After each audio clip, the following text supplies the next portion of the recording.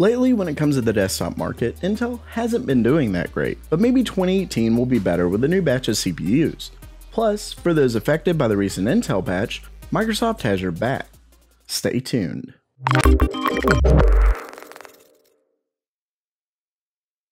Welcome back to GamerMeld. Intel had a pretty rough year in 2017, at least when it comes to their PC processors.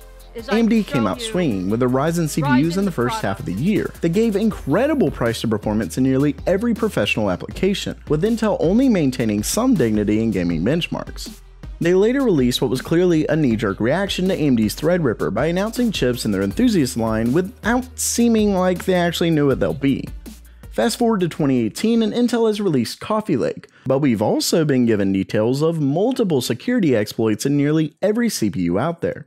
It seems to affect Intel CPUs the most, with the fix actually having a fair impact on performance, at least in certain applications. Well, Intel is hoping to finally turn things around.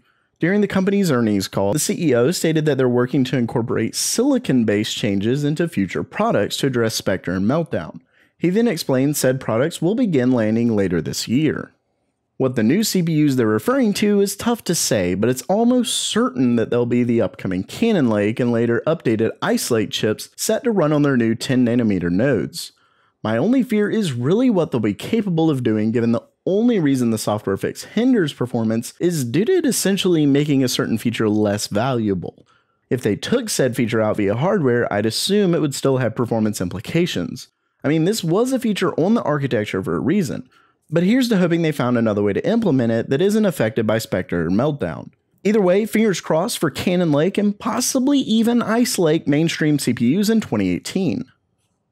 Our next story for the day gives us an update to one I ran just last week. For those who don't know, Intel has officially suggested that everyone, including end users who own Broadwell or Haswell-based systems, to not install their newest security patch for the Spectre exploit because it's causing random reboots along with system stability issues in general. Well, Microsoft is coming to the rescue with an out-of-band update that effectively disables the problem patch made to mitigate specifically the branch target injection vulnerability. Keep in mind that this is effectively stopping the mitigation from one of the exploits, but it's just until Intel can update the patch to not cause these system issues. If you're running the patch on an affected Broadwell or Haswell system and having issues, you can get the Microsoft update down in the description below. So while that does it for today, what do you think of the news?